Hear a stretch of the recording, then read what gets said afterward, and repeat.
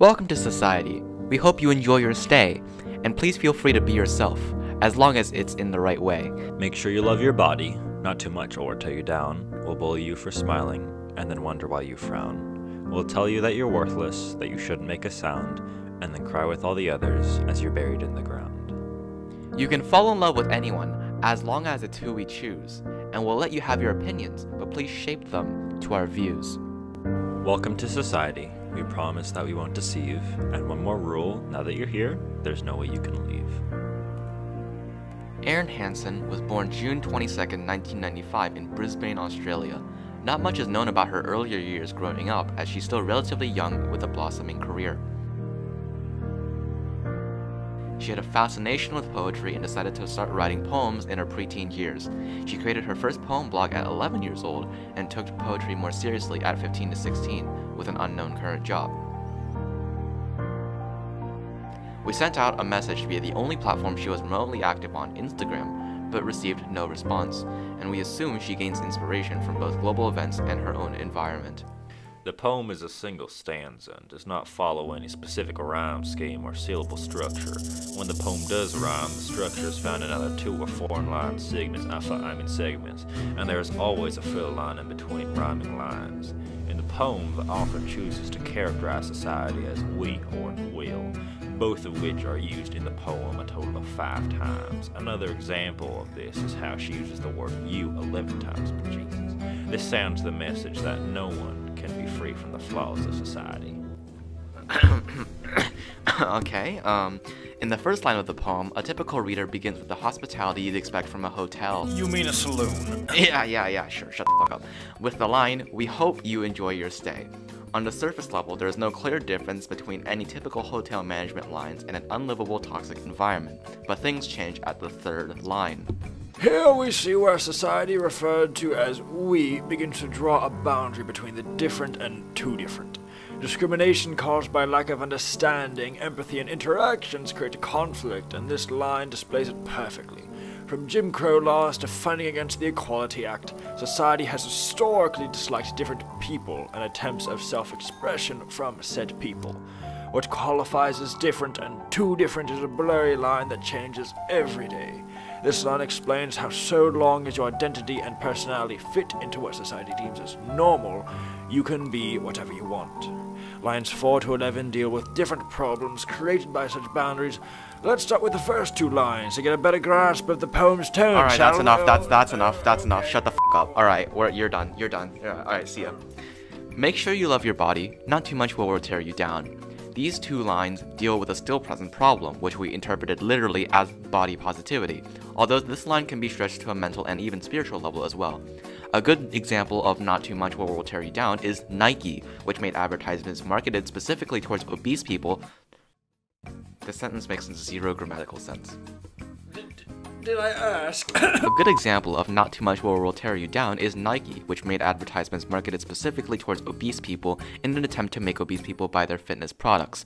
This is just one example of how companies to this day view obese people as nothing more than just another group they can market to and extort for profit. The following lines 6 to 7 will bully you for smiling and then wonder why you frown. That's enough. In my fuck. These lines, in our opinion, deal with a very old concept of privilege. Privilege? A very old concept of privilege. In this case, will bully you for smiling could be a situation where people attack you because you believe that you're only where you are because you are starting circumstances or getting lucky and unfair advantage. This line could also be a reference to jealousy or envy, but we'll move on for now. The final topic reference in line 8 to 11 will tell you that you're worthless, that you shouldn't make a sound, and cry with all the others when you're buried in the ground. Alright, note for the editor, future Aiden, make sure to push Azui over.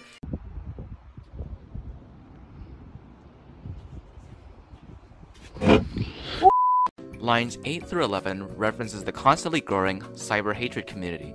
With the increased strength of the bandwagon effect and how cancel culture is really taking its place in society, it's no coincidence that youth suicide rates have increased by over 1,400% in the last 20 years, in tangent with the growth of these social media companies that are infamous for housing these cyber hate platforms.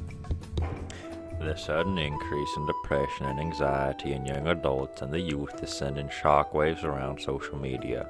Yet it's hardly talked about in the news. Yeah. That's great. No, that's great. That's great. Can you please speak like a normal person? Okay, Jesus, dude, come on. Okay, whatever. It's only when one of those kids or young adults snaps and causes a mass shooting do people cry or pay any attention.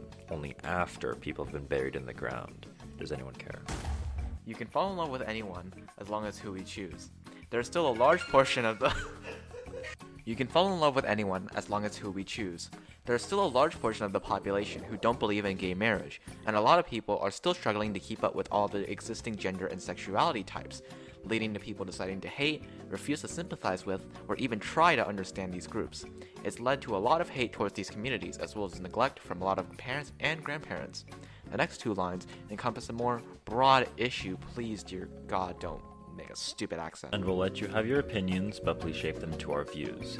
These two lines relate to how in today's society, your political, personal, and past opinions all seem to define your personality and who you are, especially online. You're allowed to have opinions online, there's nothing wrong with that. However, two problems arise in the process. Groups with hateful or negative views can find others and sympathize with them, thus giving them more influence, making them more dangerous. The second problem arises from the fact that if your thoughts, opinions, or ideas are too radical, then you suddenly become an outcast due exclusively to your opinion. That's so fucking stupid. Oh, thank fucking goodness. The final lines of the poem send the clearest message. Welcome to society. We promise that we won't deceive. Now at the end of the poem, the first two lines try to emanate the same reception tone to the audience. However, the reader is now mature and knows there's a double meaning. In the first line of the two, it's written word for word as the first line of the poem, but the second line conveys a more cynical message. We promise we won't deceive is analogous to a known liar now telling you if they changed without showing any proof or effort like Zooey. This is my candy bar. Liar, liar, plants for hire. It's pants on fire, Patrick. Well, you would know.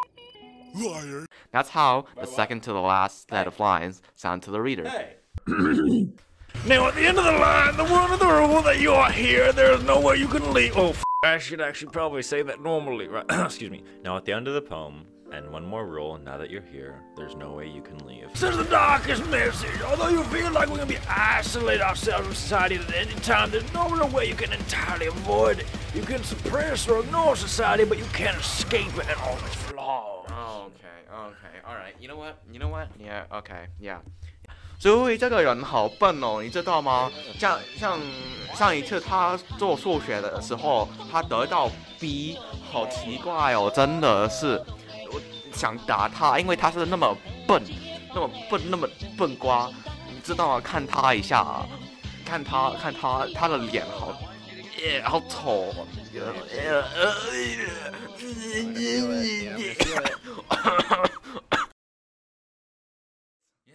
As tis? As it's. As long as? As long I don't like the double enunciation. As long as it's who we choose. That's how you pronounce it because that's the fucking